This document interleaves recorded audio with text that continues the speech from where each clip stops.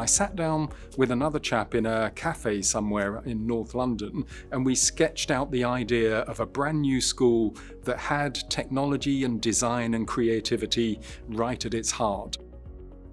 And it was really in that moment that the idea of Hammersmith Academy came about.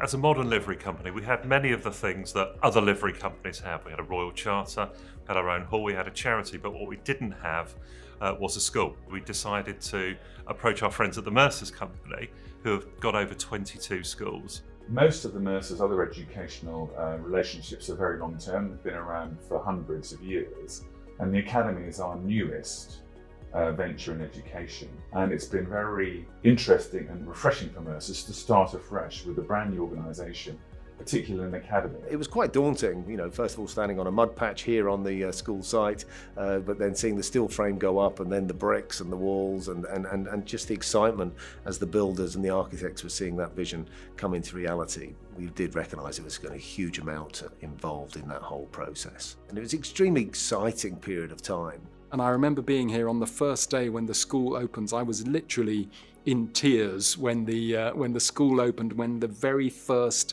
set of Year 7 students were walking into the buildings. And I remember one of the mums that was standing there, you know, watching her child go in and was looking at me in tears and saying, "Oh, which one of them is yours?" And I pretty much pointed at the whole school and said, "Everything."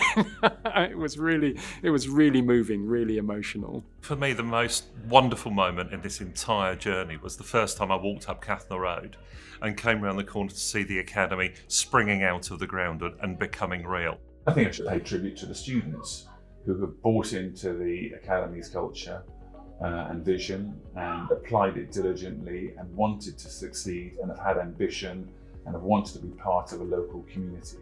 Great debt is owed to our staff who've helped to build the Academy and build its culture. I talk about people kind of buying into the vision, but they always go above and beyond, and it has become a deep culture here at Hammersmith Academy. It's not about just delivering the curriculum, it's about convincing young people what we have to offer is really going to make a difference to their lives. Being a teacher in general is extremely rewarding, but actually to be a part of the first 10 years of Hammersmith Academy, the way it's been established, developing the way that we do things and the culture, is even more rewarding. I've grown as a teacher, as a professional with the school.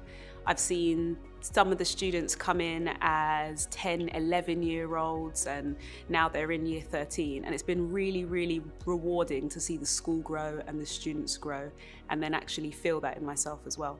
Just seeing so many students and their academic journey where they've really gone on to achieve such great things and really just kind of surpassed all expectations and, you know, actually made some really life-changing decisions and really worked towards some huge goals that maybe they would never have thought they would have been able to do. Hammersmith Academy is the school it is because we have the most wonderful students. You know, we have students who come from all different walks of life, and there's such a diversity in our cohorts of students, which means that you don't really see differences as much, if that makes sense. It's a place that develops the whole student and you really feel that, and it's a nurturing place. It's one where I think it's pretty amazing. We let our students make mistakes, but we also let them learn from that. We try and guide them to make the right choices, and they don't always do it, but we give them that space to do that, and I think that's a school that I want to work in. What I think is amazing is that it's helped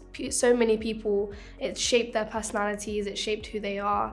They join in year 7 not knowing much about the academy, not knowing much about themselves, and then going into year 11 and completely finding themselves and ready to take on sixth form, uni, and whatever they want to do in the future. The school gave me the opportunity to do a speech, and it really helped me gain my communication skills and helped me speak to other people to gain new friendships that help me move on forward with life. My standout moments are when I was in musicals, because I've been in a musical for every year that I've been here, and I think when the cast comes together as a whole before doing shows, we just become like one big happy family, and it's really nice. We had a vision back then, but it's gone beyond that. You know, the school has taken on a life of its own. The students, the staff, they shape the school to what it needs to be for this community, and each generation of students define it again. In a sense, the Academy keeps getting relaunched every year as a new group of students come in, as a new group of students go through the school. So it's been a real joy and a delight to see it evolve and see it evolve beyond me and beyond my vision. We're astonishingly proud of what we've created here. It's been an incredible journey from a cardboard model in the library at Mercers Hall to the Academy here that we're walking around and seeing today. The Academy is very successful in its local community. It has a great deal of demand for places every year. All of those measures of its achievement are above what the Mercers would have originally hoped for. I've been a parent here at the Academy for 9 years. The last 3 of those years I've also been the Chair of Governors. I think the legacy of the Academy over the last decade has been literally hundreds of local students, now adults, off at university, into jobs, in opportunities that this Academy made possible. The Academy's next decade, I think we're going to see some of the facilities modernise, some of the teaching deepen and embed and move as the curriculum moves. This school is producing the next generation of leaders of this great city of ours, and that means change, and it means adaptation, and I think we're going to see the school changing and evolving as the needs of the next generation of workplaces evolve, and that modernity has always been sewn into this school. The thing I'm most proud of is the fact that we've just become established in our local community. There is a real sense of belief of what Hammersmith Academy is about. What is next for the Academy is to continue to grow and develop as we develop our educational understanding and looking to remodel our educational design and take our design and ideas to other institutions, whether they're primary and other secondaries, but to really kind of continue to grow and develop so that our young people that have now gone on to university and many of them are beginning to start work can come back as leaders and mentors and maybe even teachers. There's a proverb that says, until lions have their own storytellers, tales of the hunt always favour the hunter. Telling our story of Hammersmith Academy is so important because generations to come will look back on who were the people that created this school and how did they make it the brilliant school with the brilliant reputation that it has today. And I'm so pleased that that's what we're doing.